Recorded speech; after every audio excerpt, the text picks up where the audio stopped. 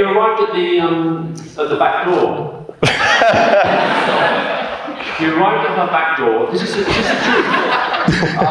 And her back door wasn't what it was like. Obviously, she wanted us at the front door because she was very house proud, and the front door had like flowers. And it was still laughing.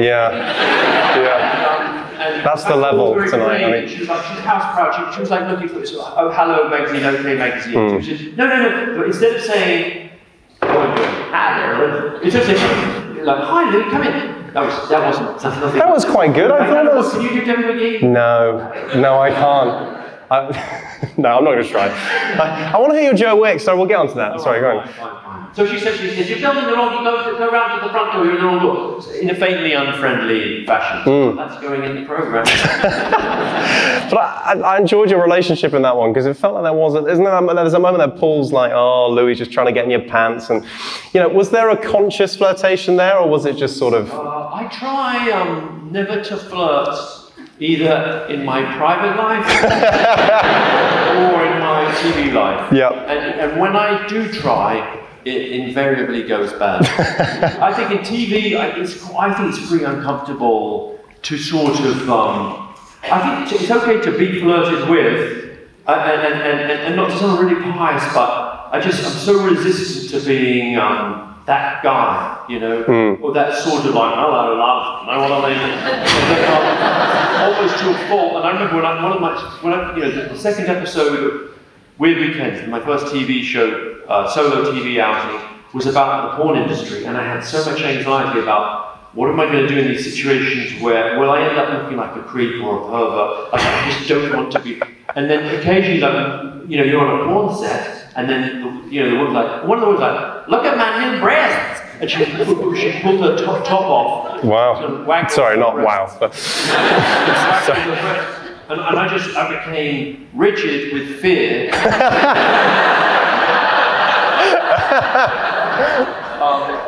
Just don't look down, don't let your eyes even go down slightly. So I think in general, like, that whole flirting on but Debbie's shtick, if I can put it that way, was to sort of be a little bit flirtatious. I tried not to reciprocate that. And a similar sort of thing. I felt like you were maybe a bit in the lion's den with, like Christine Hamilton as well. It felt like there was maybe you were kind of preyed upon by these old. Well, it would be very ungentlemanly, like to put it that Sorry. way. But when Louis met the Hamiltons, which is the weirdest, probably in documentaries, you're always looking for the unexpected, some moment of happenstance that's kind of odd or revealing. And in that one, Neil and Christine Hamilton were retired politicians and just sort of plying a low wattage celebrity circuit. And while we were filming, and increasingly aware that the filming was not going very well, nothing much was happening, and suddenly they were accused of indecent assault at a swingers party. I hate it when that happens. Yeah. And then there was a media siege, and then they sort of drank, Christine drank her way through it, and I sort of drank my way through it. I found it immensely stressful because I was still inside their house. Like, instead of throwing me out, which, on one level, I suppose would have been the more sensible. I don't know, it's a hard one to call, isn't it? Anyway, they decided to keep filming. And so me and Will, my director, stayed in the house as the media kind of were stationed outside for 3 or 4 days. It was August, so it was the biggest, silly season, it was the biggest story in the country. And then Christine began, I wouldn't say like, coming on to me, but it was a very odd dynamic where she sort of draped herself on me. Wow. Couple, and it's just silly, darling, isn't it? But we're just being friendly. And I said, yes, I suppose we are. What's Neil doing at this point? Is he just chill? He was just there. He was on the other side of the room, kind of looking over, and then he did sort of weird, sort of like, looked over like that. But my read of him was like, oh, she's doing that thing again. Doing what she does, just snogging the guests. So, not that any actual snogging took place. No. That's on the records. What other catchphrases have you got? Is that right? Is that right's a big one? Did I do that? I really said that. Yeah, I think you might have said that. You'd be like, you'd say something like, you know, a lot of people say that you're kind of, you know, a bit crazy. I mean, is that right? Is that a fair characterization? Yeah. I suppose. Is that right? I'm losing it. That's what you do. What I'm aware of is the times when I'm conscious of impersonating myself, it is actually the most sort of unlooked at part of documentary making, but in a way the part that I find I stress over the most, which is reading the commentary or the voiceover, which is written. And so you can tell we don't use an enormous, like people like Alan Wicker or others were famous for their dry and witty VO voiceover.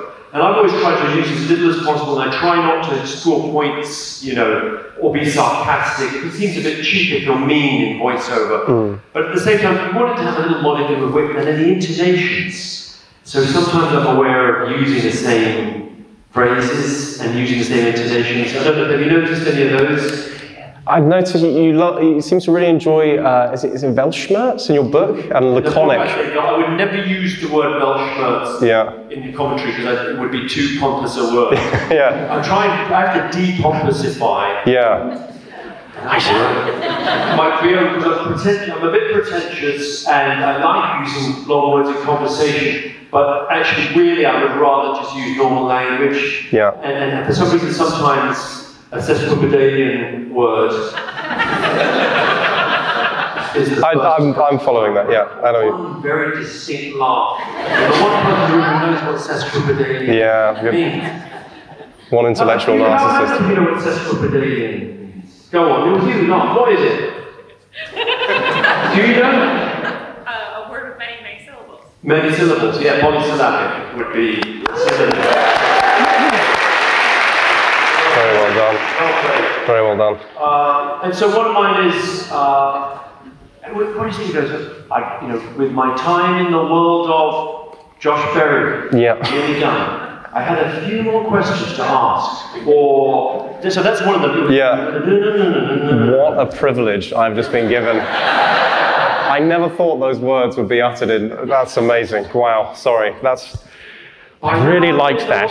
Josh Berry for several minutes. I was beginning to wonder, and then no, don't stop. Please don't. It's amazing. In his mind, if there was any direction to this question.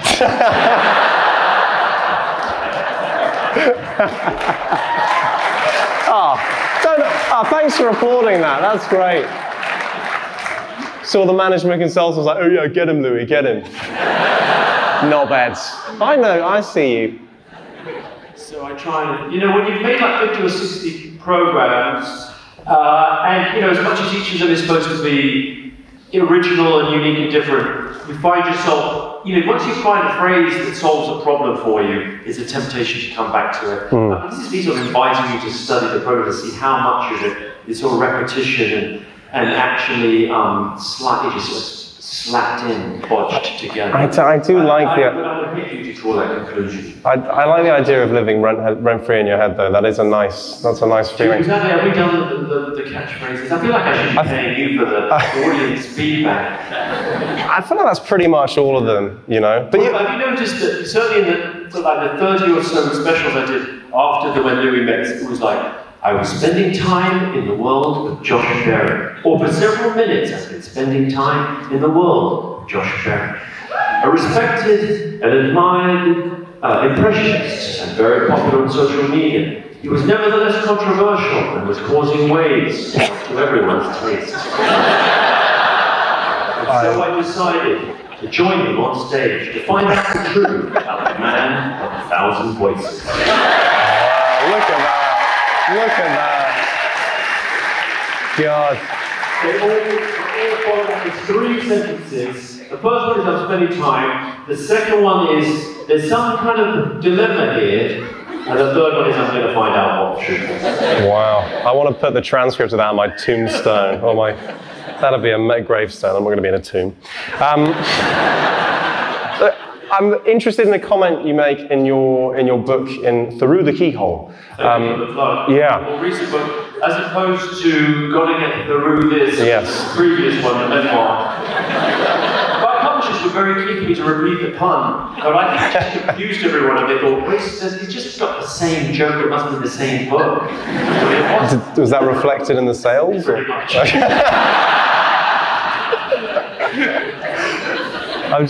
I'm really interested, you say to your mum, you're talking about Lenny Henry and Rose McGowan, I think, interviewing both of them, and your mum's like, oh, I really like Lenny Henry. I interviewed them for my podcast, Ground. Yeah, and your mum says, oh, I really like the Lenny Henry one, and you're like, oh, I don't know, I don't like Cozy, I like Fractious. Yeah. Because I said, well, what about the Rose McGowan? I really did my mother's thing. But the problem is this anecdote, my mum sounds like Josh doing an impression of me. Yeah. I'm so sure about the Rose McGowan. I did something about her I didn't really know. And I said, oh, well, but the Lenny Henry one, that was fun. Oh, I liked that. That was lovely. I loved Lenny Henry. I'm going to be weird. It's sort of verging into David Mitchell sort of territory, the nasal, you know?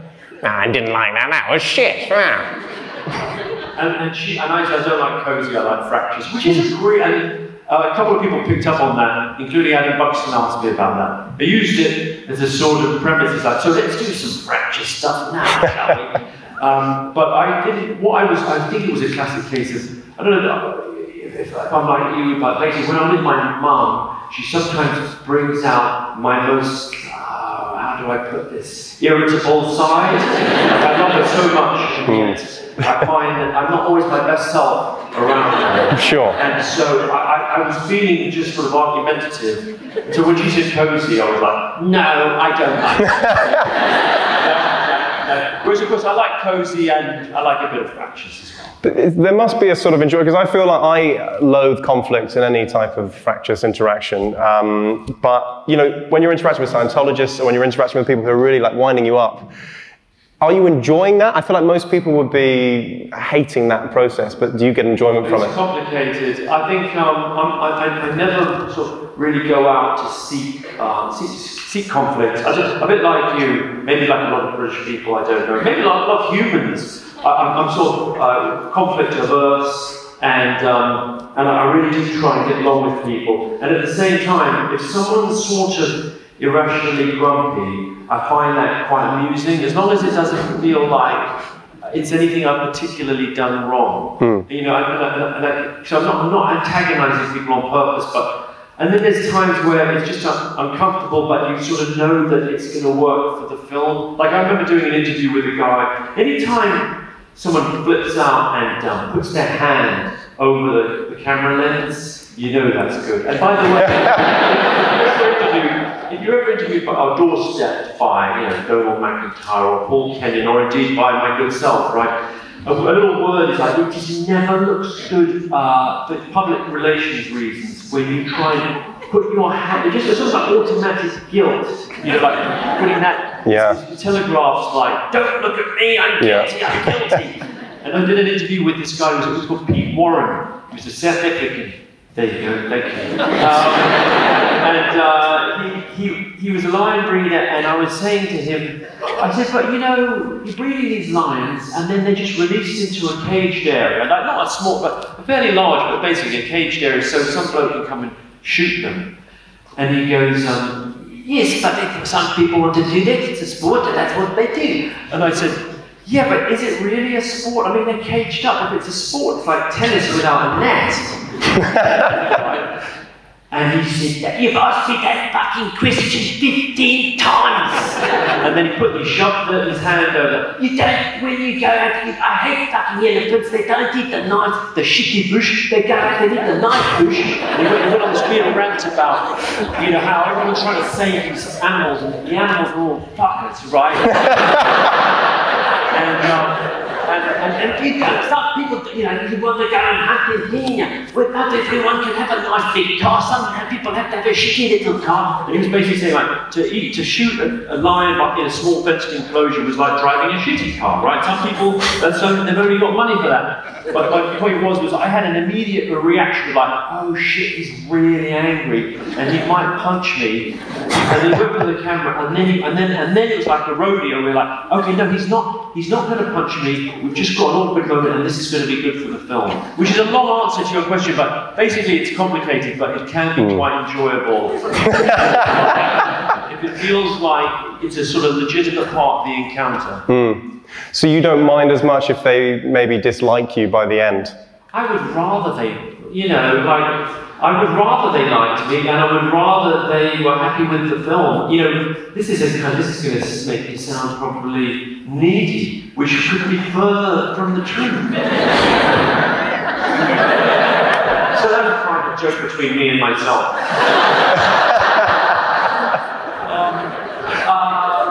It will make me sound needy as opposed to the totally robust and self-possessed and healthy human specimen that I am. Sure. But when I hear, like, if I've made a film about Nazis, at the end of it, and then they see it, and they're like, oh, well, I think you did a pretty good job making us look like a bunch of weirdos. Well, what is wrong with you? Can't you see the truth? Can't you see where society's going? And then a little part of you's thinking like, oh, what do we like? I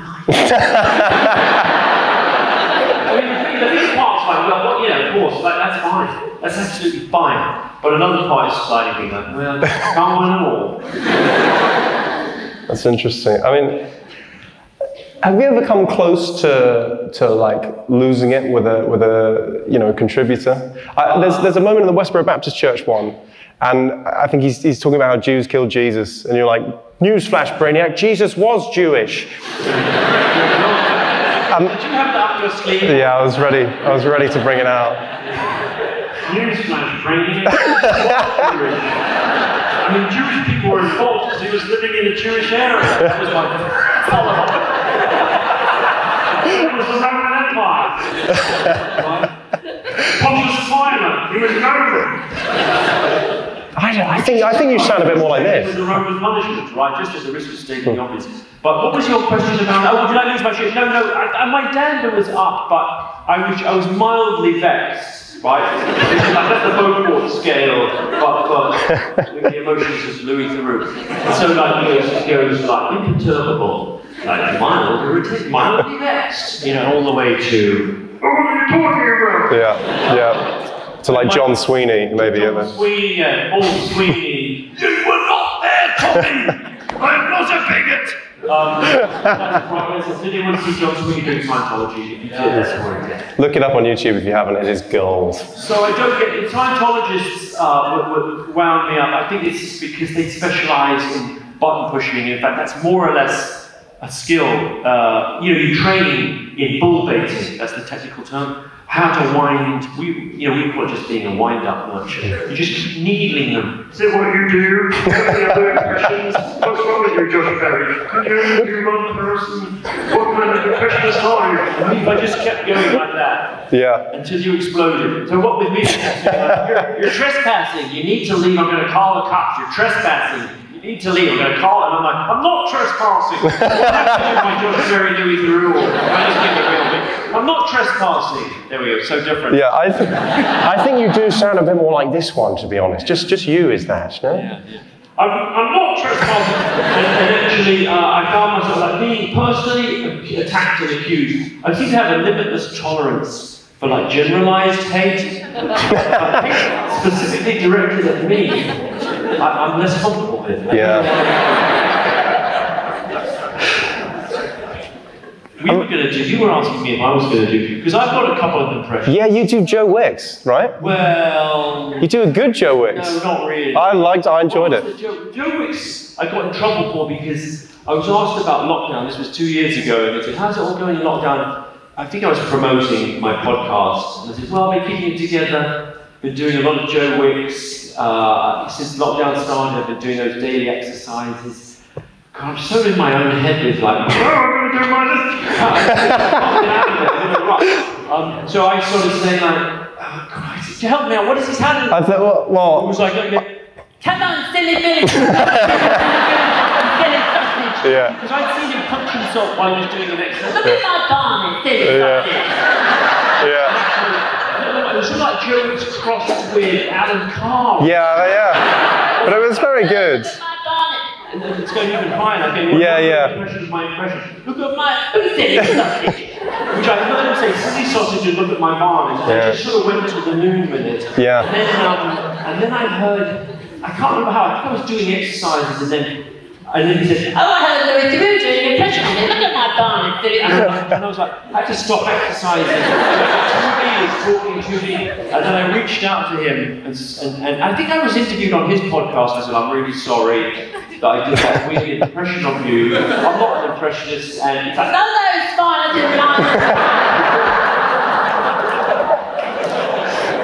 But you see the anxiety. It requires me to keep doing a horrible. I think it's good. That's what else you do. It doesn't sound like that, but he's like, wallop, as he likes saying that. Ah, wallop, look at all this broccoli I got. Look at it, it's going mental. What's his name? Nicky. Zimbabwe.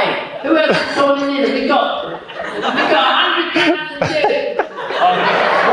I love Joe. We did a film with him. He's brilliant. I do Joe. Still do it 5 days a week. I was supposed to do it today anyway. Whatever. Normally I think I did it this morning, but I didn't.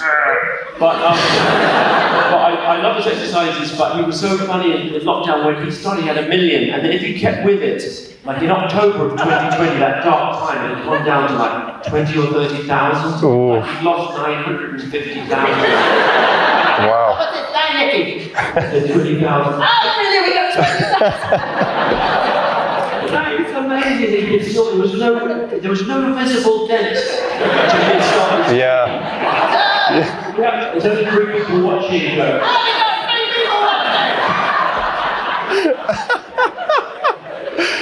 I think it's really good. Words to live by. The other one is I'm on the Uri Geller. Do you find he WhatsApps you a lot? Not me personally. I keep getting WhatsApps from Uri because I met him a couple of times. Hello, Uri. Or I think I'm on some weird media influencer group. Hello, Louis. I just did a bit of Tyson Fury. And I'm like, that was literally. Is that what he said? Yeah. I'm going to get in the ring with Tyson Fury. Because I went and I interviewed him for a program I did with Michael Jackson, not with about Michael Jackson. Yeah. I'm sorry, Louis. I'm not going to let you meet Michael. I interviewed Martin. I let Martin talk to Michael. I didn't think it would be appropriate. I think you talk to losers. And you talk to people who kind of, I mean, he's got a way of like needling you. It's kind of, I didn't respect your interviewing style, Louis. I'm sorry. Well, that really hurt. I've got to buy Ben spoons for a living. Talking to me about he doesn't respect my style. I'm sorry, but I'm not having that. And then I said, all right, fine. Do you want to come and see it with a Rolls Royce covered in spoons? I'm like, fine, whatever. We went out, I'm not going to bet this spoon for you, just to get that out of the way. I'm like, okay, fine. Up there is where the end of my land, another way. And I looked up and said, up there by the tree. I'm like, okay, my spoon is bending. And then I looked down and had a spoon that was bending. And the misdirection was so obvious. Yeah, yeah. Look over there. Wow. But you've got John Ronson as well. You do a pretty good. I'm sorry, but America loves me, Louis. John is a friend. What is it? It's hard to do. Also, John, how would you do, John? It's like, a phrase. I was the culture wars and fighting for dominance. That's what it is. Me, John Ronson. Yeah. He sometimes chooses strange words to land on. Yeah, he'll be like, this person said that I was a mental idiot and I should fuck off and die for being a mental idiot. Yeah. I'm going to tell you about that. I'm going to tell you about something else happening somewhere else. You're like, wow. It's kind of got a brilliant, his exposition is, but once you notice it, it's like, but this is over there, and I'm over here. Okay, that's cool. You guys had some professional jealousy right in the early days, is that right? I'm an admirer of John's going back to the very early days. And early on, people said to me, but before, actually, I first cottoned onto him in 95 or 96. And my first off in TV was 94. And a couple of friends said, oh, the stuff you're doing is good. It's a bit like that guy. I'm like, which guy? I can't remember his name. He did that Ronson mission. And so later on, I found his stuff. I thought it was really good. But after that, I was like, man, this guy's amazing. Like, this is weird. It's just weird reflections and his fascination with marginal subjects. And And I even thought about writing him a fan letter at one time, but then I went off, I know that gets a laugh. You know, it's so odd that when you see something like, I'm really responding to that. Prince was another, I nearly wrote a fan letter to Prince. Rods and Prince. What a strange little Venn diagram that is people Louis Theroux thought about maybe writing a fan letter to. Have you written them to anyone? Have you? I wrote one fan letter in my life. Go on. You don't even know who this guy is. And I did it because I was asked to, which does it make it a fan letter, I don't know. But basically I used to love African music and specifically Zimbabwean music, and I used to listen to a DJ called Andy Kershaw, and there was a Zimbabwean artist called John Chibadura. Does anyone, that's so niche, isn't it? John Chibadura, he had some amazing tracks, and he was thinking of coming to the UK to tour. He wasn't even a full-time musician, he was a shoe salesman who also recorded music.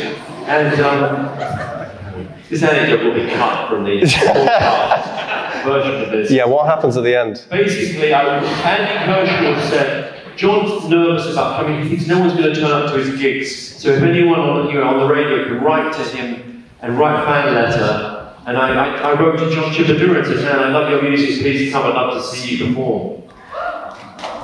Isn't that nice? And whether or not he ever came, I don't know. I didn't go and see him. But someone you are keen on the music of, lovely segue. John, you want me to do that? I think there are cultural reasons why that maybe isn't a good idea. Can you do Michael Jackson? No, I can't. What's that? What's that? What the fuck was that? Well, you could do. That was a cat. No, I can't. I think I'll stick to the ones I'm good at. You can do that. If I do my Michael Jackson ends up standing a bit like Uri Geller. Yeah. What is the... and in the morning, we went up in a hot air balloon. Yeah, maybe we should do it in Michael Jackson. I did stories in Africa, I did stories set in townships as a joke, and then that whole, the issues around the sensitivity around impersonations are real. But having done everyone else, I wasn't going to be like, for my book, I will only be doing impersonating the white character, which would be really odd. So I just did my best, and most people liked it, and a few people got a little bit angry, and so be it. It's all good.